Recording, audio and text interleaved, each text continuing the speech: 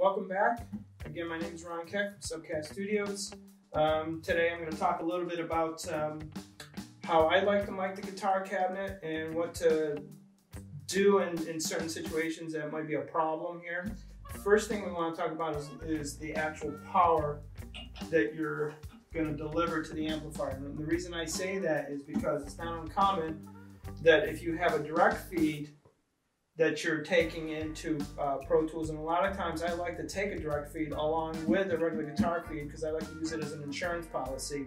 You actually run the risk of having a ground loop problem, okay? Do not settle on abnormal sounds like a high buzzing sound, okay? Those are actually harmonics from a ground problem, okay?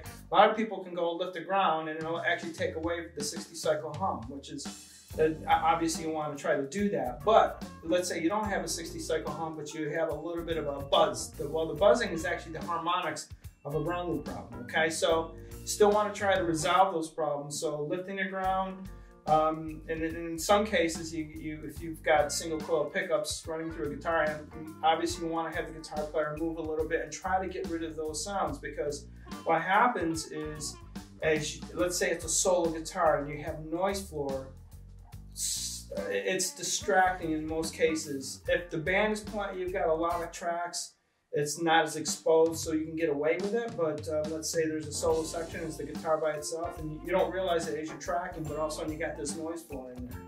So the first thing I like to do is try to get as clean of a sound as you possibly can get off the amp that's not normal, buzz, hum, or whatever. At least try to get that noise floor as low as you possibly can.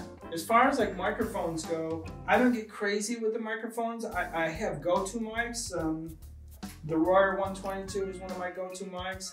And believe it or not, a 57 is a go-to mic. And I know a lot of people like to use condenser mics, a large diaphragm condenser mic. But these are basically my two mics that I like to utilize on most guitar cabinets. One thing you want to do, be careful with, is if you got a screaming guitar rig like a Marshall amp, believe it or not, you can overdrive these mics. The 57, not so much.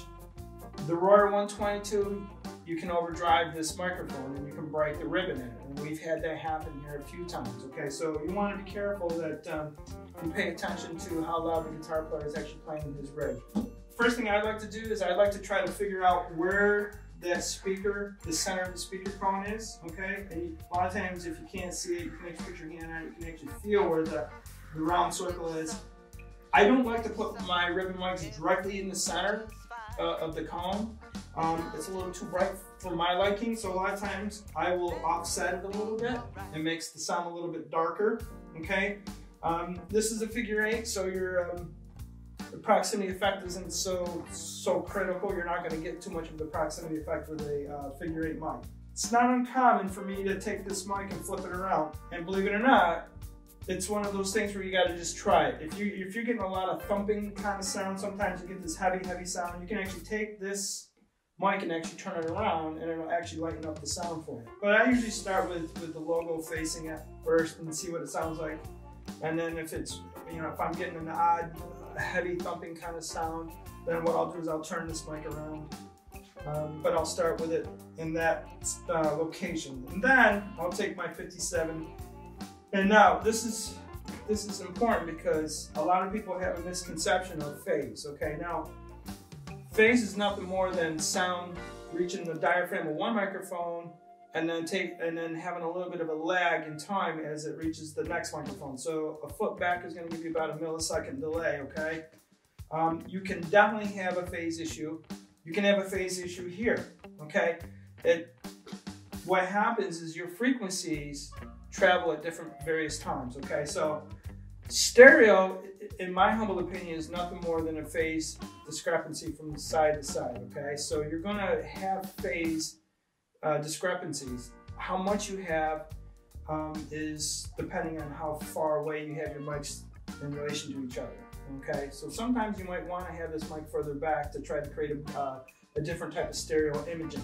Now, if you find all of a sudden it's canceling out your mid voicings, then obviously you're going to want to start playing around on how far back you put your microphones in relation to each other. Okay, so a lot of times I'll start like right here, and I get them relatively close, and I'll actually A-B the two, and then to together, and I'll put them in mono at the board to see how in phase they sound. As I pull my mic back, you can start to hear it start to cancel out some frequencies, or it may come more focused. It depends. You're going to have to just sit there and experiment with it. We talked about creating a stereo image using a Blumian setup like what we have here.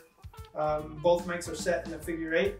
And as I said earlier, you're going to want to experiment. Maybe have one in figure 8 and one in a cardioid pattern, and see how that works in the control room. Pan them off, one left and right.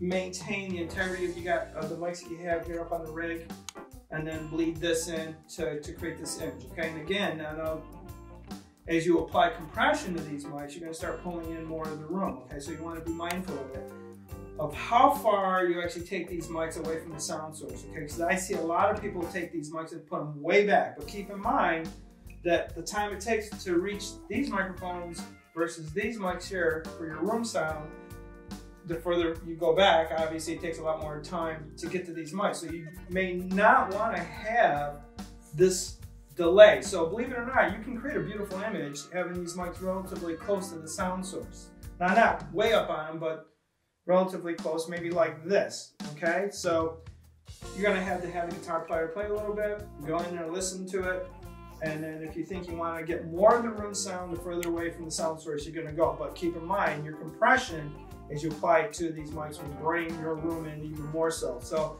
if you're recording in a house, take into account the sound that you're getting from your room. So that's pretty much how I like to mic a guitar cabinet.